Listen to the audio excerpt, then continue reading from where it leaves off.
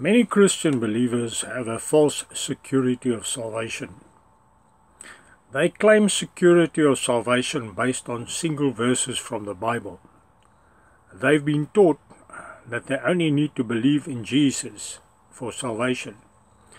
We read in Romans chapter 10 verse 9, "If you confess with your mouth Jesus as Lord and believe in your heart that God raised him from the dead, you will be saved. For with the heart a person believes, resulting in righteousness, and with the mouth he confesses, resulting in salvation. For the scripture says, whoever believes in him will not be disappointed." That is true. But if we believe in Jesus, we must obey him and live according to his teachings and commandments. Jesus warned, as we read in Matthew 7 verse 21, "Not everyone who says to me, Lord, Lord, will enter the kingdom of heaven, but he who does the will of my Father who is in heaven will enter. Many will say to me on that day, Lord, Lord, did we not prophesy in your name, and in your name cast out demons, and in your name perform many miracles? And then I will declare to them, I never knew you. Depart from me, you who practice lawlessness."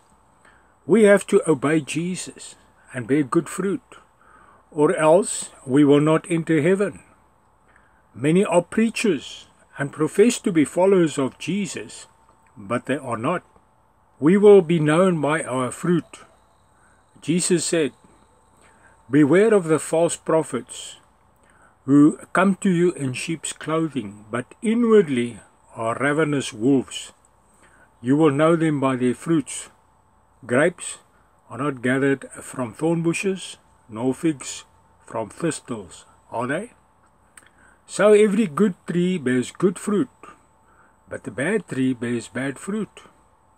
A good tree cannot bear bad fruit, nor can a bad tree produce good fruit.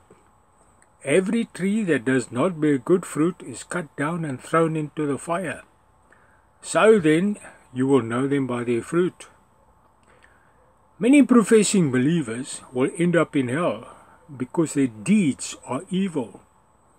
The Apostle Paul also warned sinning believers in Romans 2 verse 4, "Or do you think lightly of the riches of his kindness and tolerance and patience, not knowing that the kindness of God leads you to repentance?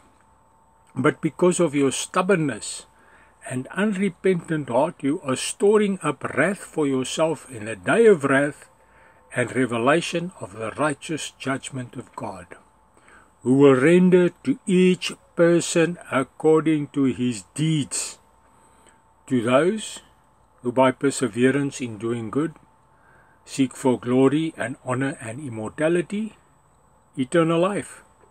But to those who are selfishly ambitious and do not obey the truth, but obey unrighteousness, wrath, and indignation, there will be tribulation and distress for every soul of man who does evil, of the Jew first and also of the Greek, but glory and honor and peace to everyone who does good, to the Jew first and also to the Greek, for there is no partiality with God.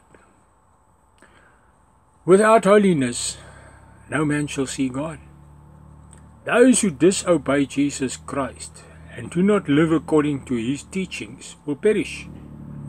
The words of Jesus are clear and simple, as recorded in the Gospels, Matthew, Mark, Luke, and John.